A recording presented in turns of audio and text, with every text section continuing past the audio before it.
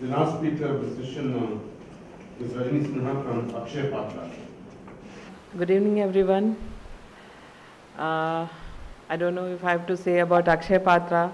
Akshay Patra is a midday meal program serving the underprivileged children in the schools.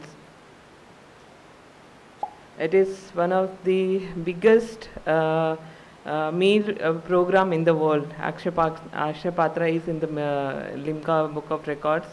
We are till date. I mean, we started with just 5 schools in Bangalore, serving 1,500 children, and today we are serving 1.6 million children in India, covering 11 states with 26 locations. I just want you to show the kitchen. Akshay Patra, a Little more. hygiene and cleanliness at full value of their classroom experience. In South India, we serve rice, sambar with vegetables and yogurt or curd, and in North India, we serve chapatis, dal or sabzi and vegetable rice or kheer. Akshay Patra began its feeding program in Bangalore in July 2000 and today serves food in 9 states across India. Akshay Patra leverages technology and innovations to maximize operational efficiency in its kitchens. Human handling is minimized to ensure high standard of hygiene and cleanliness. A large cauldron like this cooks sambar for 6,000 children in less than 2 hours. The chapati making machine rolls out 60,000 chapatis per hour and has automated oil sprinklers.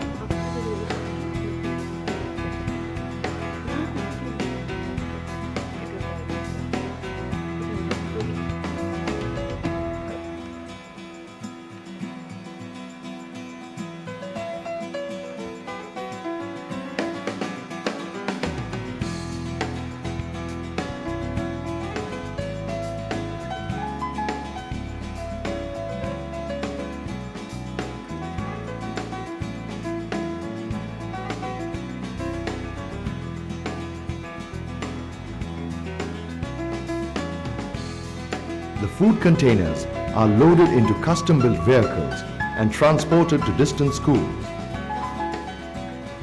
Each vehicle carries food for about 5,000 children and travels 45 miles from the kitchen facility each day.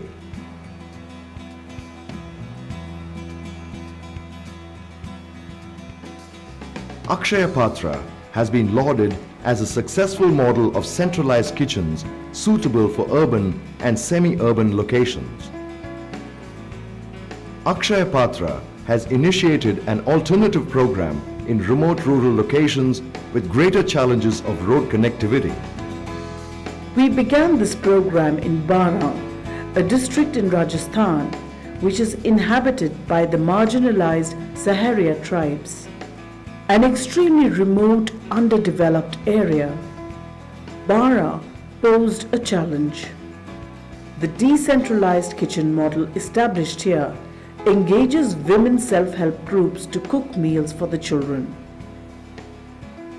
Thus, apart from providing school meals, the Akshay Patra decentralized program has generated employment for the local women.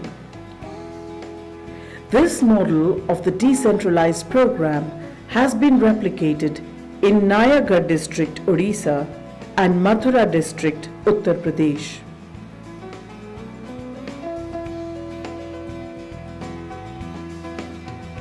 This program is conducted in partnership with the state and central governments of India that provide a subsidy to provide meals. Bangalore City Corporation sponsors all children from class 1 to class 12 under the Akshaya Patra program.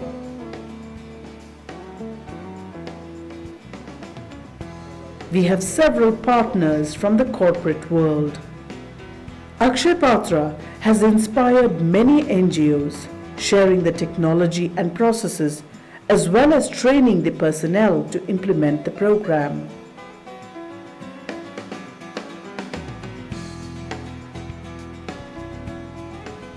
Akshaya Patra has also initiated other child and education programs such as teacher training, Life skills training, after-school tutorials, scholarships. medical interventions, etc. The Indian Institute of Management has been involved in keeping track of the impact of this program. AC Nielsen studies found that Akshaya Patra school meal program has improved school enrollment,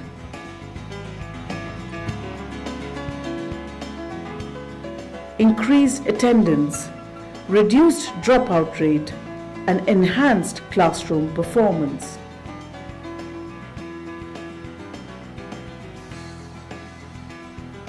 The nutritional state of the child has seen a tremendous improvement. Akshaya Patra is a government partner program wherein the government is already there in the schools with the midday meal program, and we get a subsidy of 4 rupees 80 paise per child from the government, and we add 5 more rupees from the donors end to make it a more nutritious and a healthy food for the kids. The beauty about Akshaya Patra is wherever it is present, it sees that it provides the kids with the local flavor of the food. For example, if it is in Telangana, we provide them the sambar dal, tomato dal, the chutneys and all is provided. And if it is Gujarat, northern area, we see that the kids they are happy with the rotis, sabji, pulao kind of things. And the one thing I would like to share is, the main thing I would like to share is usually there is a myth that Akshaya Patra is a well-funded organization, but no one sees that the kind of cause it is supporting. You know, the cause is so big that even one Akshaya Patra is not enough to serve the kids, the hungry kids. We are under, behind many countries when you compare the malnutrition problem what we are facing today.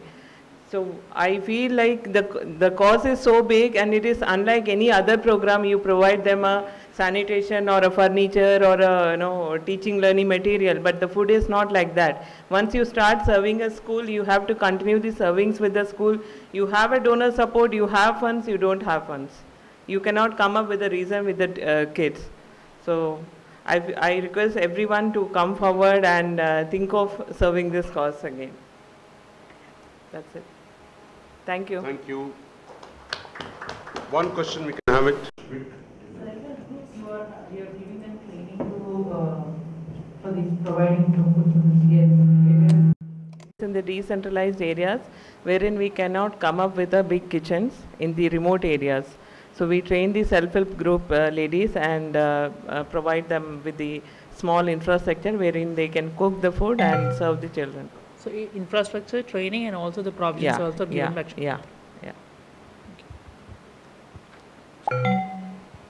That's it. Thank you. Thank you.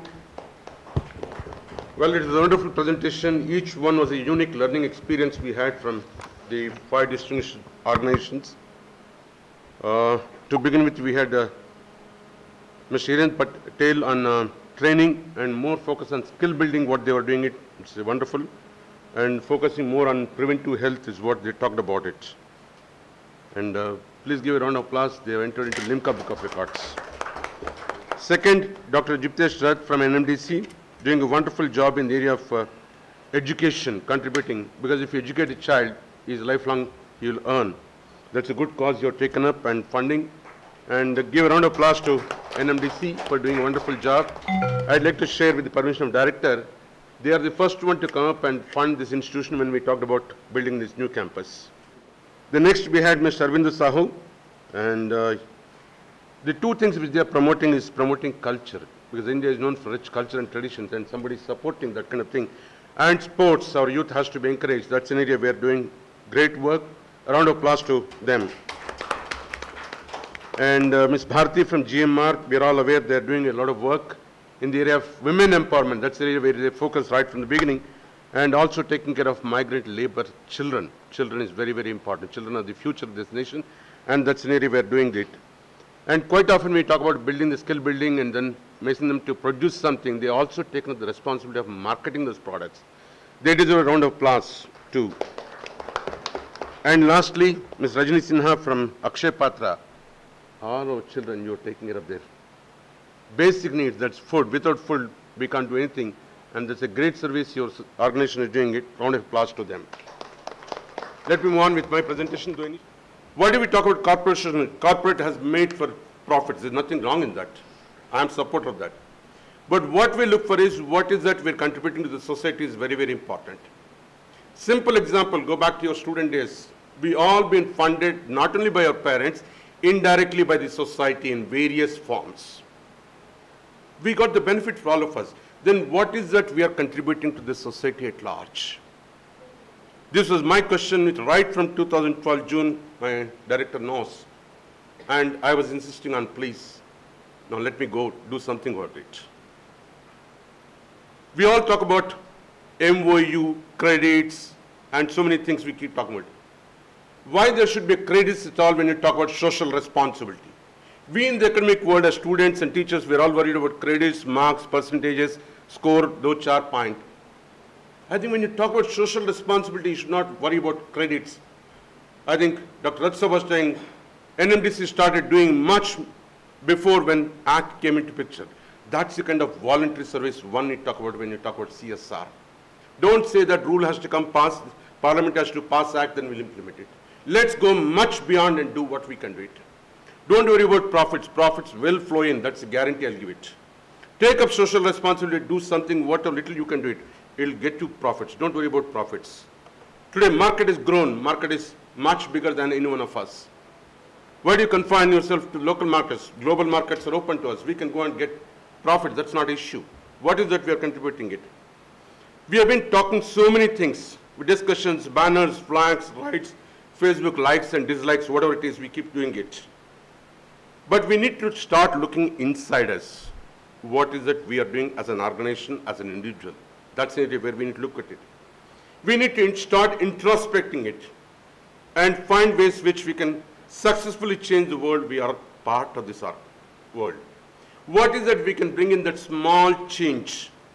That change makes wonders if we can do that. That's an area where one needs to look at it. CSR has become a buzzword. Everybody talks about it. I'm aware of that. Are we talking about responsiveness or responsibility? I leave the answer to you. You decide whatever you want it.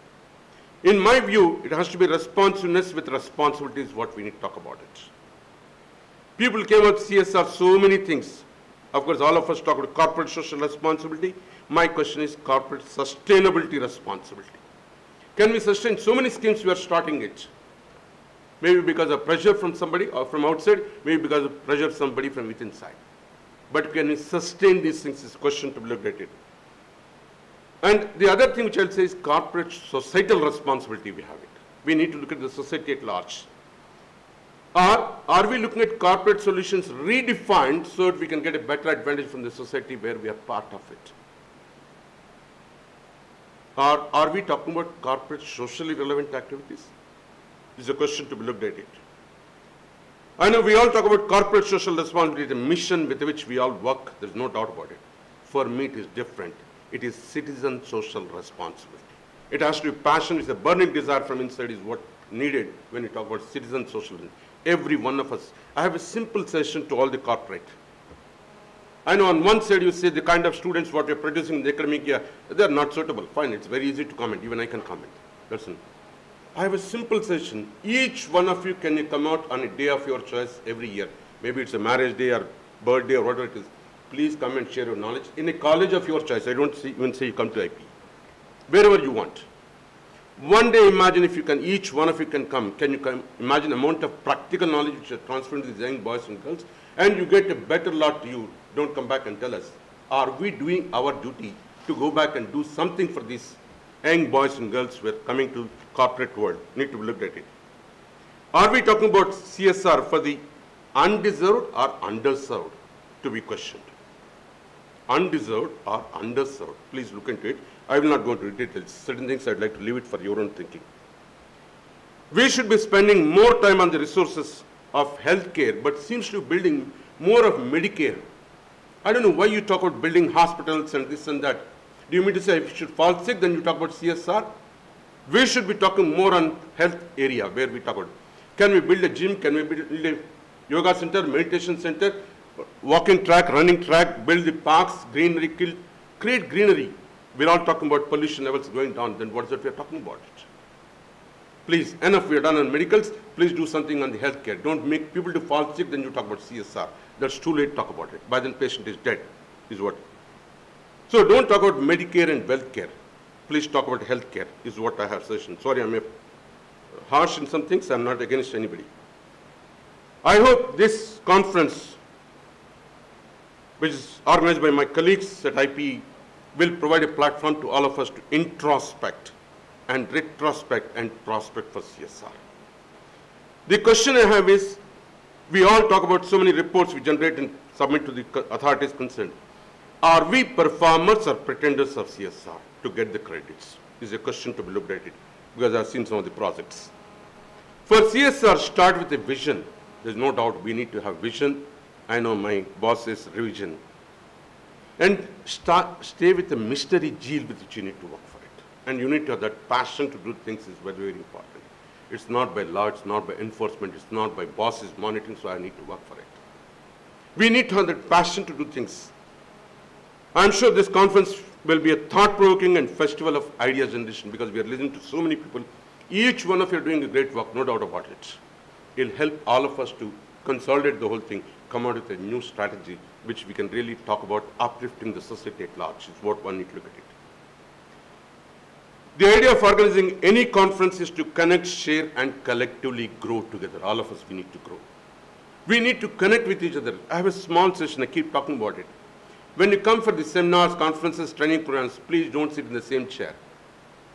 Tomorrow when you come back here, in fact, every session you should change your seat and see the next person is a different person. Connect with people, talk to people, interact with people. That gets you a lot of things.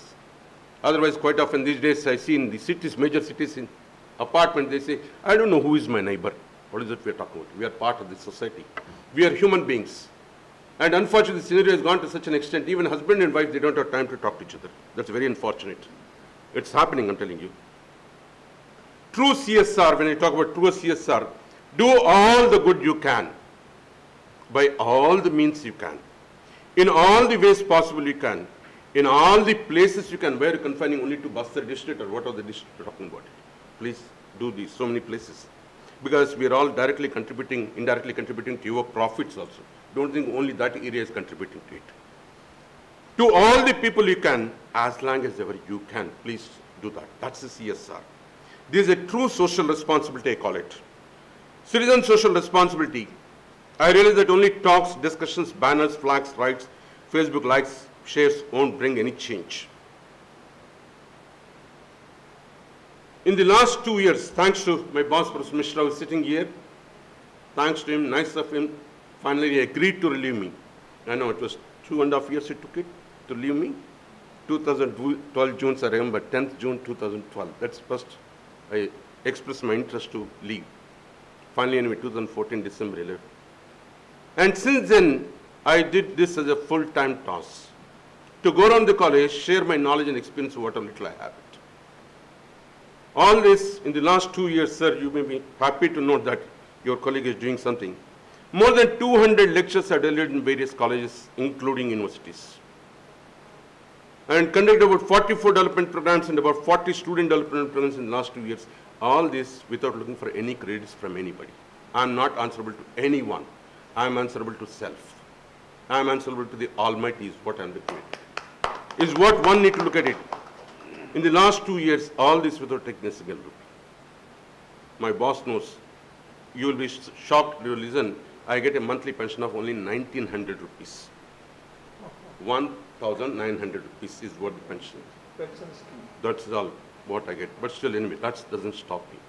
On top of it, I give cash prizes to students without making profits. You're talking 2% profits, you will give CSR. I don't make any profits, but I'm willing to do that.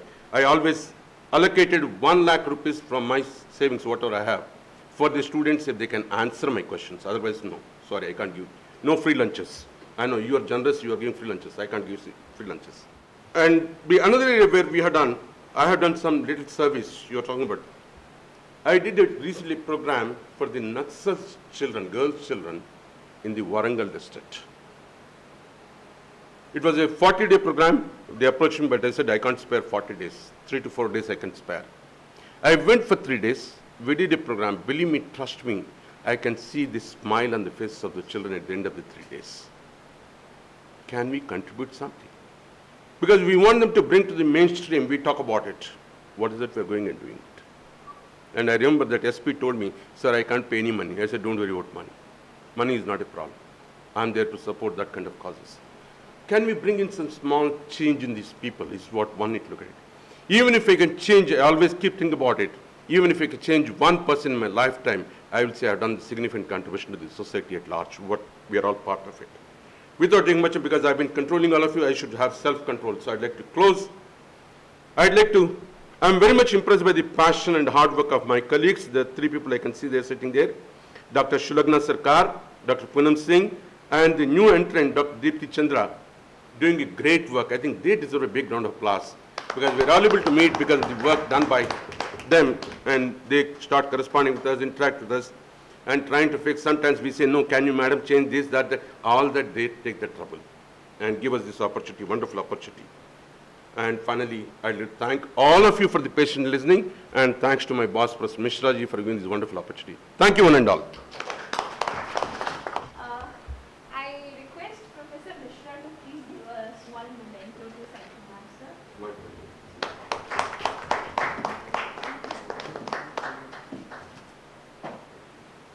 Sir. Whatever he accumulates, he sells it. I don't and then pass on that money. Okay. Pass on that money to the society for some cause. Maybe that's a good suggestion. I'll take it.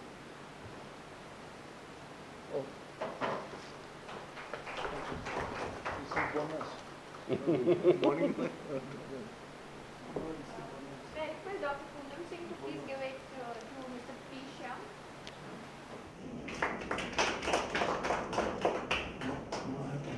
May I request Dr. Deepthi to give away to Madam Rajni Sinha. I request Dr. Deepthi again to give it to Ms. Bharti.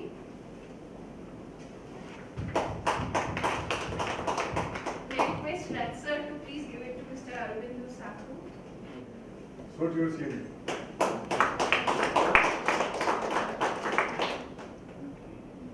Thank you everyone on this stage. Now we have Mr. Abhishek Ranjan, Head Sustainability and CSR, Brilio Technologies. So please take the seat. We request you to take your seat on that. I request ma'am to welcome sir with a floral bouquet. Mr. Abhishek Ranjan, Head Sustainability and CSR, Brilio Technologies, Bangalore. He currently leads banking industry, marketing, sustainability and CSR for Brilio Technologies. Mr. Ranjan brings with him 20 years of experience in the social sector. He started his career with IBM as a business analyst and later worked for Oracle Financial Services, where he was credited with setting up customer centers and industry relations function in India. He is a social media expert and teaches social media marketing at various institutions. He has served on the board of various non-profit and CSR IT committees of CII, BCIC and NASSCOM. He is the member of IQA cell of Government College, Bidadi, chairman of Rotary JBN Trust and the founder trustee of Netra Lake Rejuvenation Trust. He was recently awarded for his work in the area of lake and ward development by Honorable Union Law Minister Shri Sadananda Gowda. He has led community engagement projects to deliver e-learning, digital learning, STEM program 100 plus heart surgeries for children, mobile eye clinic, midday meal, evening school, comfort stations, career guidance, Girls Glory Project, AIDS awareness, to name a few. Mr. Abhishek Ranjan is an alumnus of IMT Ghaziabad, and he has done an executive program in strategic CSR from IIM Bangalore and digital social media marketing from ISP Hyderabad. Sir has been recently appointed as a state convener of Varnataka Sports Advisory Working Committee of Government of Karnataka. Thank you so much, sir. I open the session for you now. Thank you. Neither I'm intending to slog, neither I'm intending to play any kind of cricket match, because I think we are talking about sustainability, we're talking about impact. So, but whatever limited time I have, I will try to do justice to it. First of all, thank you so much for inviting me, and good evening to all of you. I think from since morning I was thinking, whether am I apt for this conference, because I'm the only guy coming from the tech sector, coming from a private, corporate CSR. Most of you are from public enterprise. Yesterday when I was walking around this campus, I saw most of the people who got placed last year were actually in private sector. Right, that's photos and all those things. So a lot of, in my mind, a lot of things were going around. Anyway, so I have a responsibility to manage my global sustainability and global CSR. So I spend a lot of time outside India managing stuff, what's happening in Europe. And so there are a lot of contradictions, because what I see in US and what I see in Europe and what I see in 2% law, all are very different in by nature, right? One of the things what globally has been proven and everybody is talking about is impact. I think everybody has kind of gone away from scenario where actually we are talking about numbers, okay? Numbers in terms of money or rupees and all, because if you look at cumulative CSR budgets of Indian companies, it is probably a 1/4 or 1/5 of one union ministry budget, right? That's a kind of amount we are talking about. But sir was talking about why it was not taxed. Because that was not the idea behind this whole law. Because I think government wanted us not only to pay this money out of our profit, but actually create an impact. And it's always been a long-term sustainable kind of a development. So if you look at globally what's happening, every problem, whether United Nations, government, private sectors, social entrepreneurs, everybody is talking about these 4 areas. Whatever we do, how we are sustainable on it. And we have definitely moved from output, outcome to impact. That's where we are moving on. So nobody is going to question or talk about what numbers we are talking about, how many toilets you build, but in the 5 years, is the toilet are sustainable? If I build a school, in the 6 years, what kind of impact is created? So it's all very great. But I was attending a Ministry of Women Child conference on child at risk. And I was very happy the first time Government of India, especially the Women and Child Department, they actually mentioned that now we are talking about the problem in terms of data. Where we are, what's the situation? So all the SDG, we are nowhere close. You take all the 17 SDGs, we are nowhere close in terms of our data numbers, what we have committed to the United Nations. But the good part is that everybody is at least accepting at the government level where is a challenge. So the impact can happen only in the current scenario where millions of people are actually needed to, impacted by the technology innovation. So whatever we do, how we are innovating, how we are integrating technology into it, because that will give you a mass impact. Because no longer the questions is about 100 school, 5,000 children. We are actually talking about changing the lifetime of lots of millions of people, and that's where the technology is going to play a major role. Social entrepreneurship. So I think, if you see the current budget, what has come yesterday, there's a lot of impetus have been given on social development and social entrepreneurship. RBI has, I had a fortune to meet a couple of very senior executives from RBI, and they said they have given a directive to all the banks that social entrepreneurship loans or whatever kind of support they need, you have to make it as a priority. It wasn't a priority earlier. So you can see that globally, nationally, across the geographies, these are the 4 things which are actually driving the global challenge. Now, if you go back to my topic, it was doing good, if you want to do well in your, whichever aspect, you have to continue to do good, right? Look at all these numbers, and if you see that what kind of challenges we are, apart from the climate challenge, where the temperatures are going up, even our assets are going to be at risk, and that's a World Bank. And so many data are there. I'm not going to throw more and more data on that. But look at what's happening. Every country is kind of, after the COP21, every country has actually come up and started doing programs. And just 2 days before Obama left his office, I don't know how many of you know the story, that 2 days before Obama left his office, he cut a check of 500 million USD for global fund, for climate fund. Because he knew that because the next president will come, he'll stop, because the next president doesn't believe, he said the climate change is a hoax. So that's a kind of mindset we are looking at. I know it's a big challenge for COP21 to be successful because China is already not committing to what they have promised. US is already saying that the climate change or the whole environmental concerns are not existing, it's a fake. So this is the kind of scenario we're looking at. But the good part is that there are a lot of good things happening across the world. And thus, this is, of course, Swachh Bharat is one of the successful campaigns we are looking at, right? So there's a lot of public-private partnership happening. You are seeing that how sustainable, your solar or other alternative energy sources are becoming cheaper and available. The biggest hit in the car in US is Tesla car, which is basically a zero emission car. Or you're seeing that how in Indian circumstances also a lot of people are actually going on the renewable sources, right?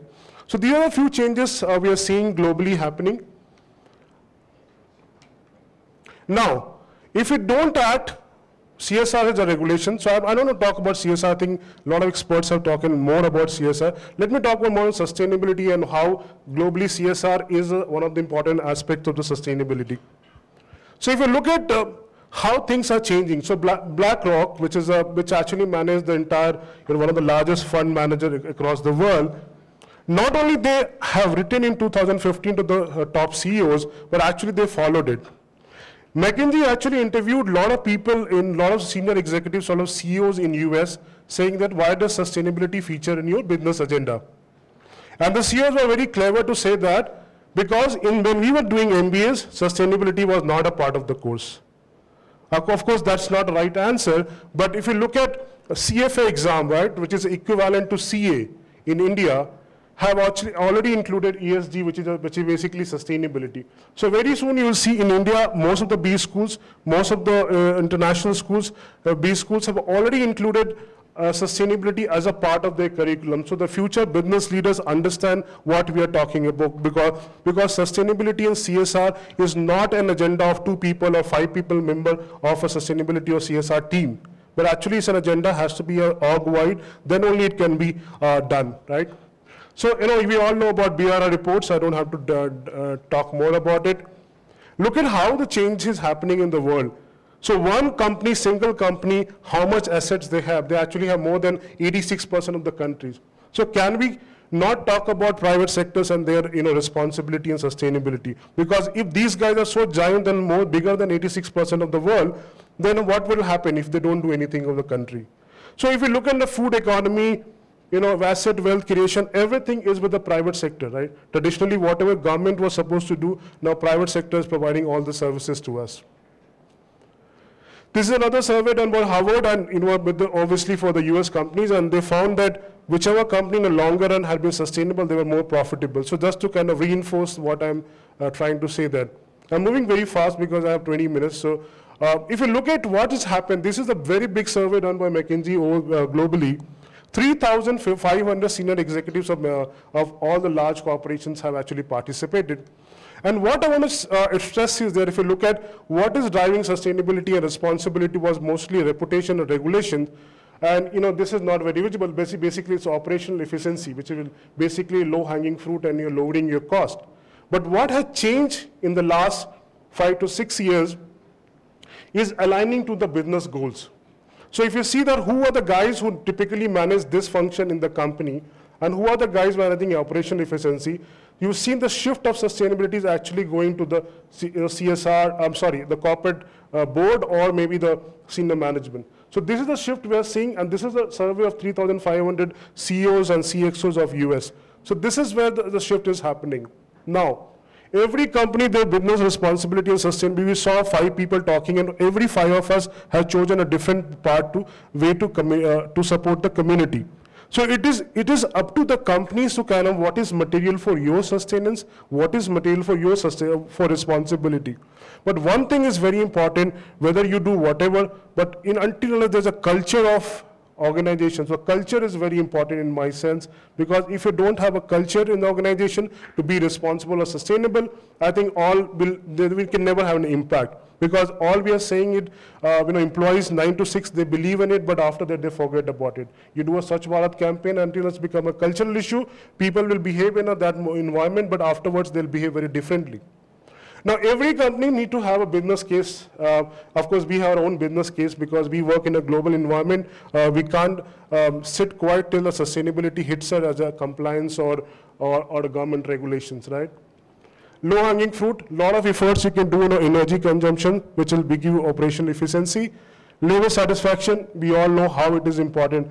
And by the way, sustainability is not about environment, CSR only. You'll have to create hundreds of policies to kind of make it functional. So you have a whistleblower policy, equal pay, equal opportunity policy, a lot of these things. And this has to be a standard as per the GRI G4. So this is what we are saying it, and having these systems and processes in place, I think you can actually cut down your risk. Because what happened to Infosys, we got to know that the security guy which in Pune agency was not actually authorized security agency. Right? That's what the news. I don't know how much truth it is. But I'm saying a lot of these things, if you do proactively because of sustainability in place, actually you de-risk your company's risk of the future. Corporate citizenship, I think people talked about individual social responsibility. That's pretty much the driver for sustainability. Brand value, if you look at the largest FMCG companies in India, which is Nestle and Unilever, the new logos have all changed. So, Maggie has become 2 minutes for education, and KitKat has become no break from education. Similarly, Unilever has done, whether it's a Patanjali effect or a disruption effect, but that's what we are seeing. And I can talk more detail about other brands, but I think we'll move on. But this is one of the drivers we are seeing it. Now, a lot of bigger companies, the risk is very high, because even if a supply chain does something wrong, let's say if you have procured from somewhere and if they have goofed up, then it's your responsibility and you will be in the soup. Because the reason is very simple, because bigger brands can be targeted very easily. So all we know that iPhones are manufactured in in China, and the company is Foxconn. But why there's a lot of noise about in US? Because the labor conditions, the sweatshop, what we call it, is very bad in China. And that's why the people in US are against Apple products, and they're actually raising voice. And that's what Apple have started now talking to these guys to have a better working relations. Similar thing happened with Nike in the Bangladesh episode, when they're actually using sweatshops, and we've seen that in the garment manufacturing industry. So what this company has done, Foxconn, is that the laborers were actually suiciding themselves. They actually go on the rooftop and they were actually suiciding But this company was so smart, they actually put a fishing net around it. So people, if they actually jump from the building, they'll catch hold of him and get back to the work. So this is the kind of labor situations we are talking about. Circular economy, this is another big driver. I think what is industrial waste for you, probably a gold mine for somebody else, right? We have seen countries like Sweden. I think many of us have heard about Sweden, what's happening in Sweden. It's the first country in the world who doesn't have any waste, and actually buying waste from countries of other European countries, because the entire energy consumption of Sweden is based on this model.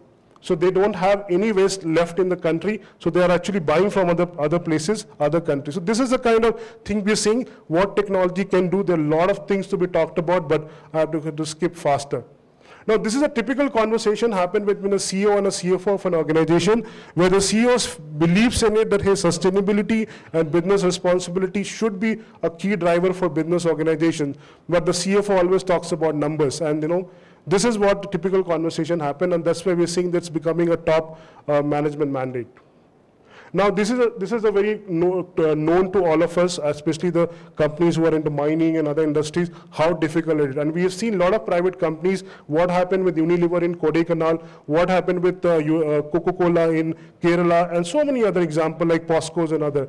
So I think it's very difficult for nowadays with the event of social media where everybody has got a voice, and also the social activism has become bigger and bolder.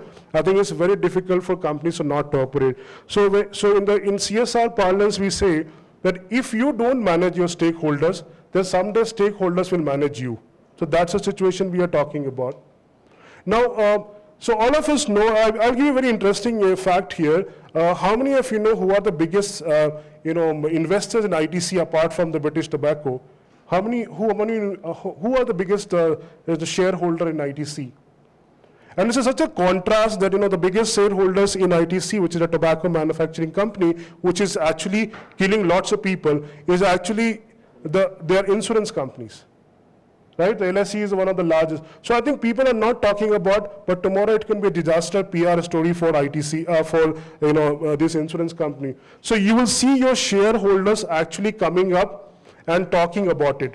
I had a friend, she manages CSR for HPCL, and she was mentioning to me that in the recent AGM, I'm not sure how many of you face the same situation, 50% of the AGM question was about CSR.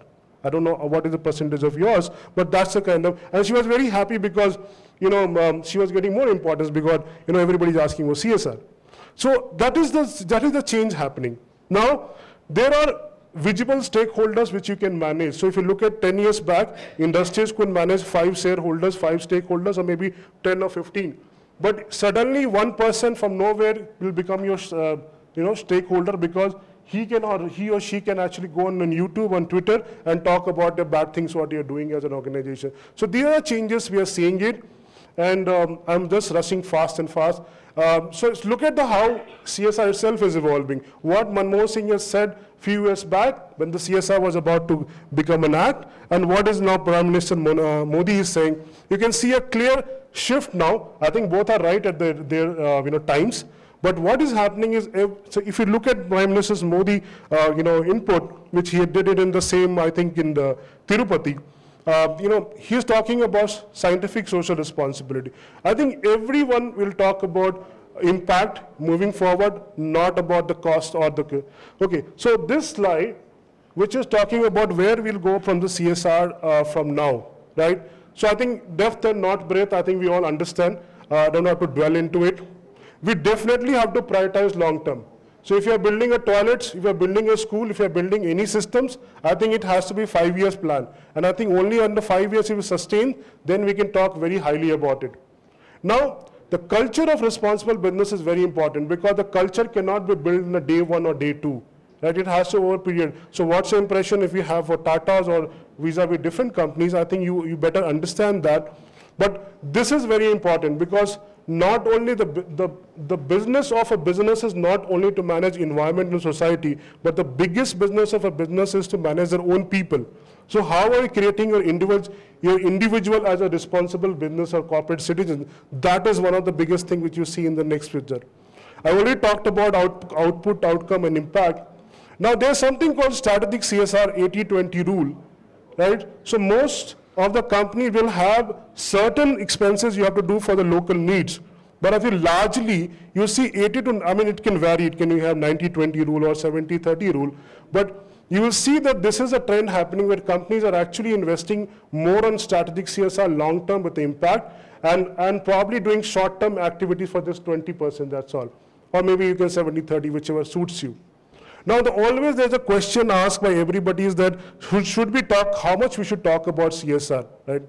And if you really see that, it's definitely you need to communicate the good work you're doing, but definitely you can't advertise what Unilevers of the world or what Nestle has done with just adding on their taglines. So these are a few things that actually we have to see in the next coming years.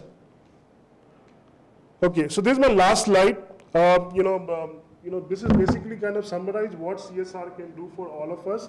And if you look at, definitely you are more closer to your community, so you can have a better anticipation and management, so better risk management for your organization.